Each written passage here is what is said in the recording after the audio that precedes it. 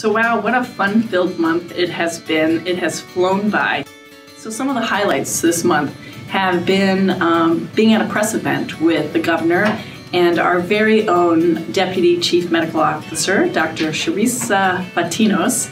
She was amazing, talking about how Washington is one of the first states in the country to be bending the trend on the opioid use.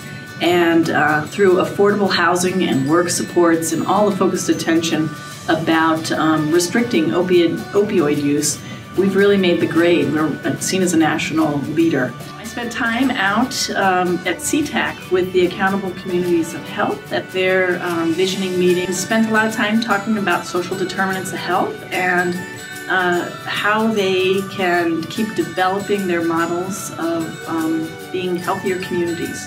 And it was great to meet a lot of those partners as well. So some of the other highlights from this month include the great news about CHIP. So Senator Cantwell held a press event up at Harborview, and we participated in celebrating CHIP being reauthorized for another 6 years. While that was a federal action, it really impacts our department, and we are thrilled that 60,000 kids and countless pregnant women on CHIP services are going to be having their care extended and their insurance extended.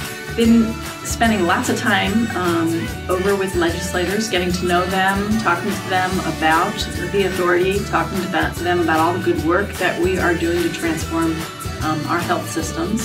And we remained really diligent about focusing on all the transformation work we're all doing. Great work here at HCA, and it's been fabulous kind of exploring